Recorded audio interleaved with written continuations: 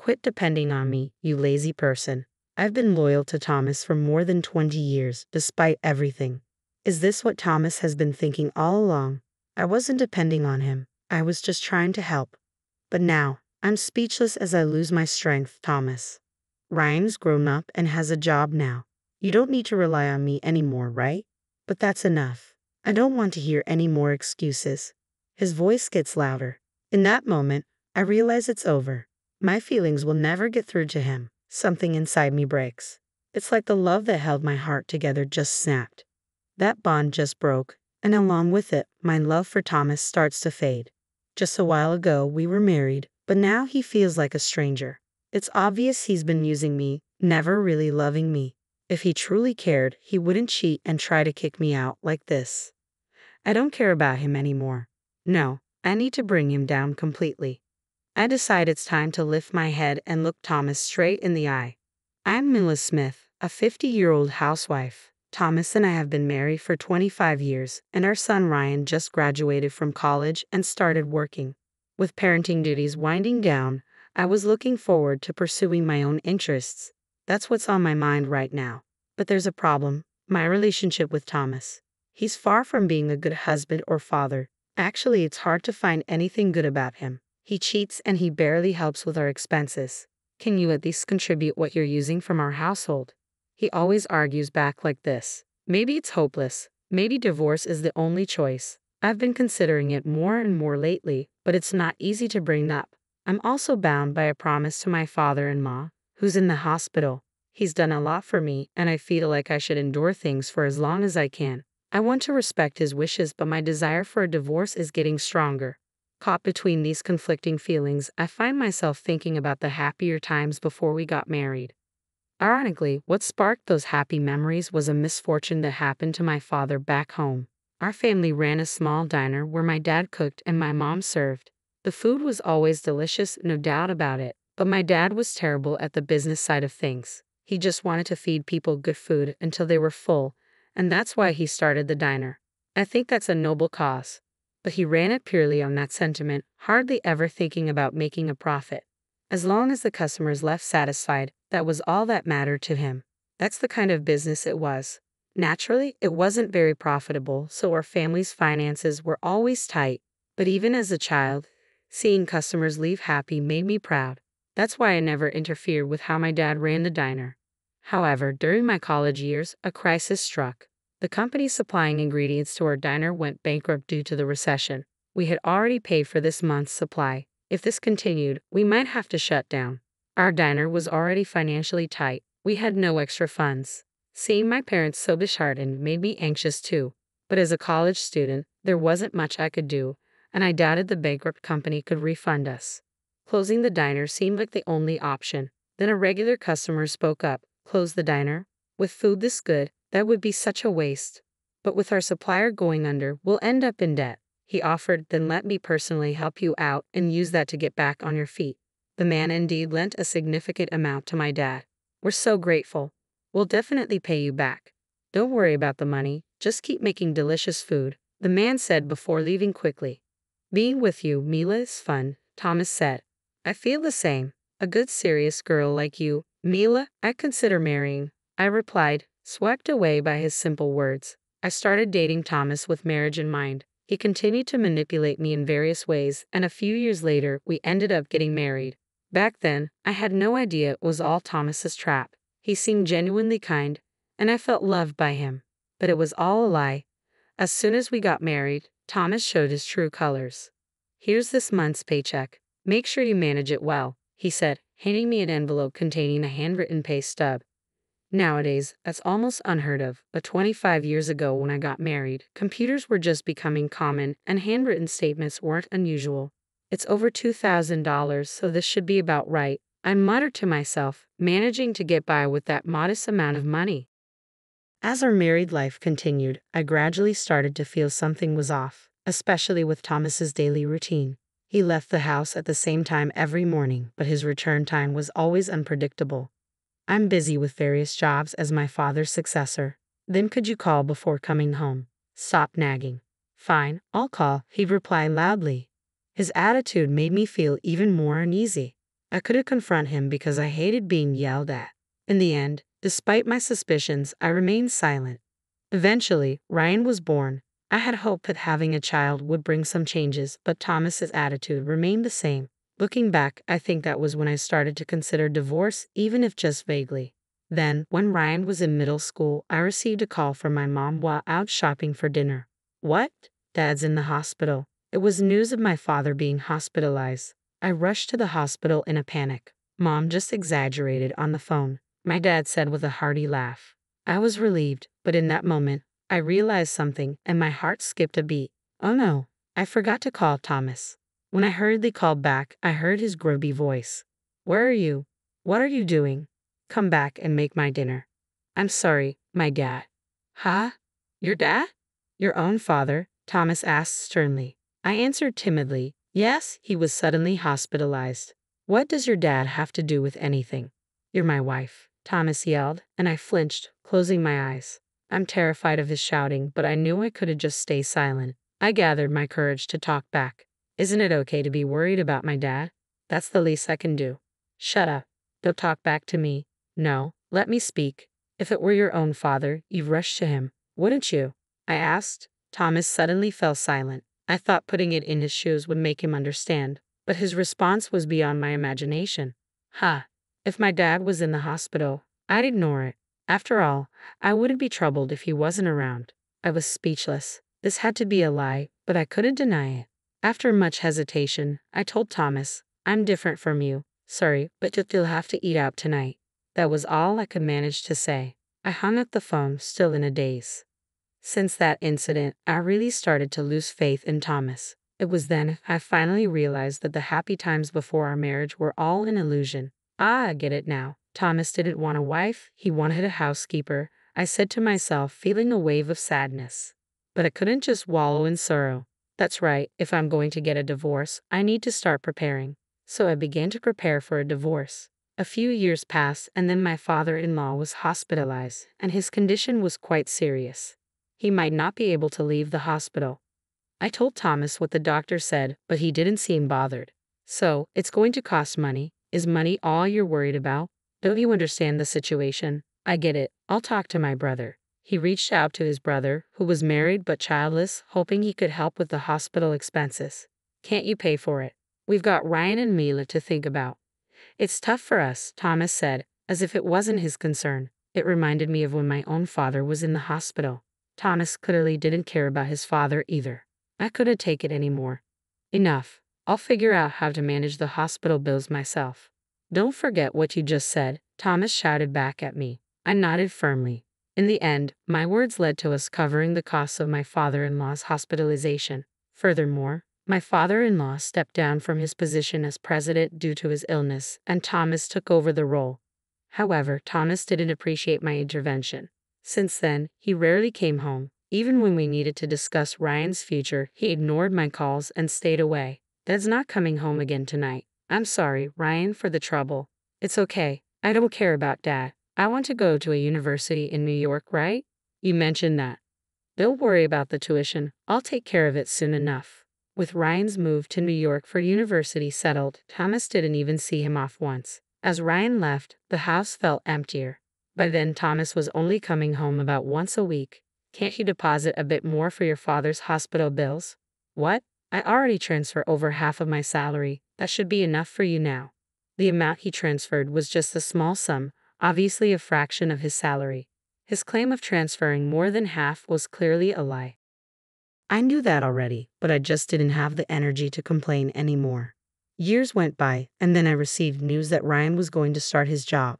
Ryan's got a job now, so it's probably a good time to bring up divorce.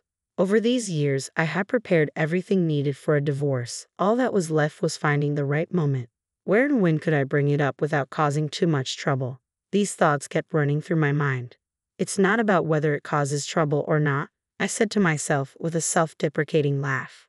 One day, after visiting my father-in-law in the hospital and having a casual chat with him, I returned home as usual.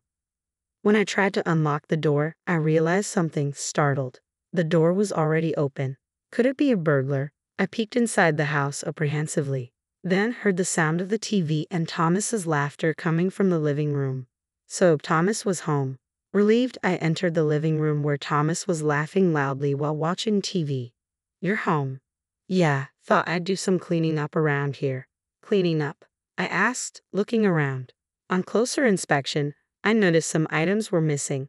"Something seems missing." "Yeah, I threw some stuff out." "Your stuff?" I threw out my things, I gasped and rushed to my room. The room was empty. My computer, TV, even my favorite mug, all gone. The bed, everything was missing. What's the meaning of this? Didn't need them anymore, so I threw them out. Didn't need them. What am I supposed to do now? I raised my voice. Thomas frowned, looked away, and sighed. "What can I say? I'm tired of supporting you." "What? I'm your wife," I retorted. He got angry and raised his voice. "Do I have to spell it out for you? Stop leeching off me, you deadbeat." For over 20 years, I thought I had been devoted to Thomas, and this is what he thought of me. I wasn't leeching off him. I was just trying to be a supportive partner. But I couldn't find the words to say that as I felt all my strength drain away. Thomas continued speaking. "Now that Ryan has a job and is an adult, you don't have any reason to leech off me, do you?"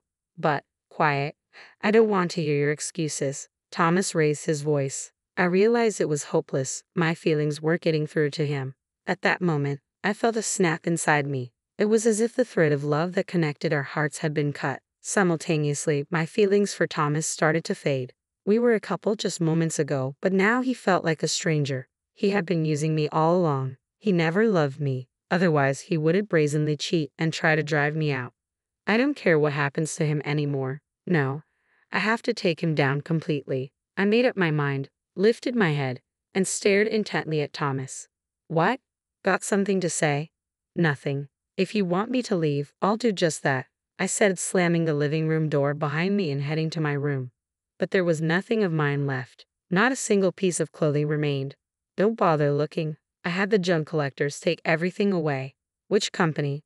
"There's a flyer right there." I picked up the flyer from the floor and dialed the number while telling Thomas, "I'll make sure you regret this," and left the house. The call connected shortly after. Explaining the situation, they understood immediately. It seemed they had sensed something was off with Thomas's behavior. They assured me that they had kept everything just as they collected it. "I'll be right over. Thank you," I said politely and hung up. Later, I visited the collection company. After expressing my gratitude, I had them move my belongings to a storage unit I had recently rented. Relieved that my belongings were safe, I felt a sense of ease. For the moment, he shouldn't think he can do something like this and get away with it for free. I gritted my teeth and called Ryan. I briefly explained the situation and then said, "So, I've decided to move out, considering divorce. That's the plan for Ryan and me. That's okay, right?" Okay. Bye." Ryan hurriedly ended the call. He seemed scared of me. Was I that angry? I wondered, putting my phone back in my purse. I headed straight to a nearby business hotel. In fact, I had already decided on a place to move to. The reason was simple. I had been planning to discuss divorce with Thomas soon. I intended to divorce and move there to start a new life. Well, it's just that my plans got moved up a little. Honestly, I wasn't in trouble. It was just a matter of being 2 weeks ahead of schedule. 2 weeks living in a hotel. What a waste. I had no other choice. As a housewife, I couldn't help but feel it was extravagant. Maybe I should bill him for this hotel stay anyway, I thought, gritting my teeth. "Brace yourself, Thomas," I muttered, starting to work on my post-divorce plans. About 10 days into my stay at the business hotel, while having lunch, Thomas called me. As soon as I answered, he started shouting, You've stolen my money." "Huh? What are you talking about?" "Don't play dumb. It's about my dad's hospital bills. The hospital just called demanding payment." "Ah, that's what he meant." Sagging, I responded. "You should pay it. It's no longer my concern after you kicked me out. But I've been transferring living expenses to you. You should pay it from there." "Yes, but isn't that passbook now with you?" I retorted calmly, but I knew there was no money in that account, which made me smirk. "I have the passbook, but there's no money in it. That's why I'm saying you stole it." "I haven't stolen anything." "Don't lie, who else could use it?" He didn't seem to realize that the transferred amount was too little. Exasperated, I explained, "There was just too little money from the start. If there's no money for hospital bills, why don't you use your allowance?" "My allowance?" Thomas started to panic, clearly thinking I didn't know about it. Since our marriage began, Thomas had been giving me handwritten salary slips to hide the fact he was taking a portion of his salary for himself. In other words, the money he skimmed was his own allowance. I once asked your father about your salary amount, so that's. He looked puzzled. But he told me, so I knew you were taking money. After I said that, Thomas fell silent. There was a long pause, so long I thought the call had ended. But then he suddenly raised his voice again. What's wrong with me spending the money I earned? It's your fault for using up all the money I gave you. Yeah, and then that's it. We're getting a divorce. I'm going to demand alimony. You'll pay back every penny you used, Thomas declared. At his words, I smirked. I had him right where I wanted. Now, you couldn't escape, I replied cheerfully. Oh, thank you. I've been wanting a divorce too. Come over to my place for the divorce discussions. What? No, I mean, you want a divorce, right? I'm also prepared with evidence of your infidelity, I said, knowing he must be pale, even though I couldn't see him. His voice gave away his panic. Evidence of infidelity? What are you talking about? No use playing dumb. I have photographic evidence, he exclaimed, clearly rattled. I struggled to contain my laughter. I'll give you the address. Then let's meet next Sunday to discuss it in detail, I said, and after giving him the address to a certain place, I quickly hung up. I successfully cornered him for a divorce. Now, if only I can make him apologize. That was the tricky part. I steeled myself for the confrontation. On the promised Sunday, I arrived at the meeting place before the scheduled time. He should be arriving soon, I thought, scanning the surroundings. Then, I spotted Thomas in the corner of my eye. Over here, I called out, waving my hand. As Thomas looked up and saw me, he was visibly shocked. Ha! Here. Yes, I gave you this address. But this place, whose mansion is this? Thomas asked, looking behind me.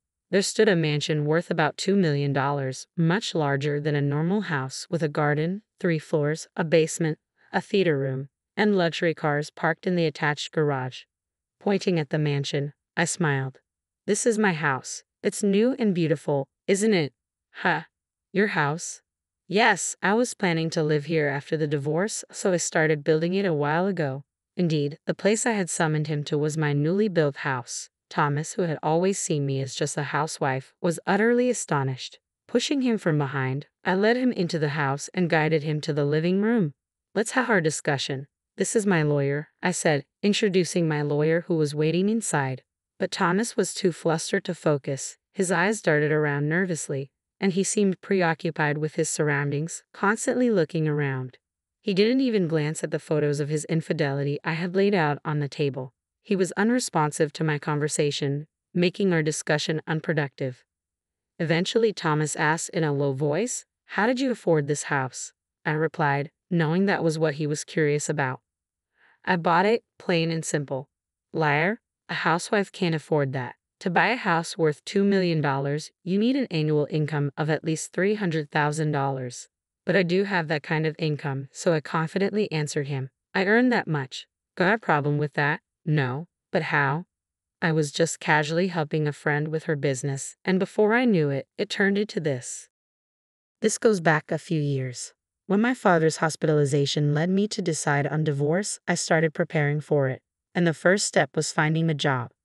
I needed work to support myself post-divorce, so I started looking for a job that would allow me to live independently. Finding a good job wasn't easy, so I consulted my close friend Sarah. "Why don't you help me with my business?" "Business? What do you do?" "Aquaculture on land. This method involves creating artificial pools to farm fish, an eco-friendly alternative that prevents ocean pollution." Of course, there were downsides, but it was also an environmentally friendly form of aquaculture that prevents ocean pollution. Sarah's father started this land-based aquaculture, and now Sarah has taken it over. "So, I work there?" Thomas asked tentatively. When I started helping the business suddenly began to thrive. My job was mainly negotiation and administrative work, and Sarah said I was a big help. Eventually, I was promoted to an executive position. It was all chance, but luck is part of skill too. Listening to my story, Thomas slumped in despair. Then suddenly, looking up, he said, "Okay, let's forget about the divorce talk. How about we start over?" I couldn't believe what he was saying and coldly replied, "Excuse me, can you save your sleep talk for when you're actually asleep?" No, it's not sleep talk. I really want to start over with you, Thomas argued passionately. But I knew he was just dazzled by my money, so I replied sharply, I refuse to be with someone who cheats and someone who neglects his own father too. No, about my father? Quiet, you might not know. No. But I've been paying for your father's hospital bills. Thomas had only given me a meager amount of money. After paying for groceries, utilities, and other miscellaneous expenses, there was often more month than money. That's all he ever provided. Naturally, it was impossible to pay for his father's hospital bills with that. At first, I managed somehow, but after I started working, I covered the costs with my own salary. Even then, you wouldn't listen to me or visit your father in the hospital. How can I trust someone like that? I raised my voice and Thomas looked downcast. Then my lawyer spoke about the alimony. Thomas couldn't say anything and just looked down the whole time. Eventually, urged by the lawyer, Thomas signed the divorce papers. The alimony was settled at $60,000. Now that we're divorced, you'll be paying your father's hospital bills, I said. Yeah, Thomas nodded reluctantly. At least he didn't argue. I felt relieved. Finally, I sent Thomas away, almost pushing him out. It's finally over. The only regret was that I didn't get an apology from Thomas. But I had one last move to make that would make him apologize. With that thought, a smile crept onto my face. A few days later, on my way back from the office, someone called out from behind, Hey, Mila. I turned to see Thomas standing there.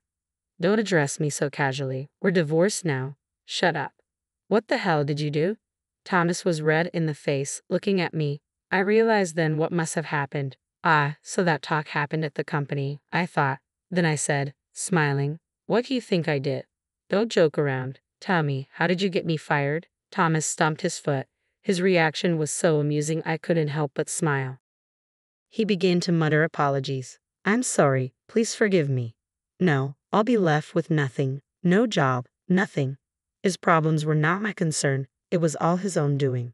I won't forgive you, even if you apologize. Please forgive me, I'm begging you. Thomas pleaded, prostrating himself on the spot. I turned my back on him. Sorry, but there's nothing I can do about it. Why not?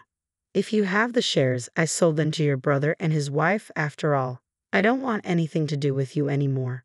At that moment, I heard Thomas sob. Of course, I pretended not to hear and walked away. Following his dismissal as president, Thomas had to leave the company. If he had been an employee or an executive officer, he might have been able to stay. However, he joined the company through his father's connections and continued with his haughty attitude. Me, an employee? No way, he had said. So as soon as he was dismissed, he was out. Now, he's supposedly working part-time at a convenience store, but reemployment at his age might be difficult. He seems destined for a regret-filled, moneyless old age. As for me, since the divorce, I've been able to focus more on my work. I don't think I'll remarry, but there are a few men among my colleagues. Maybe a good love will come again for me. When I was thinking about this, I received a call from Ryan. I'm bringing my girlfriend over next time. Oh, that's great. I'm looking forward to it. I failed in my marriage, but I don't want Ryan to make the same mistakes. However, I'm sure he'll be fine. He's much more put together than I ever was.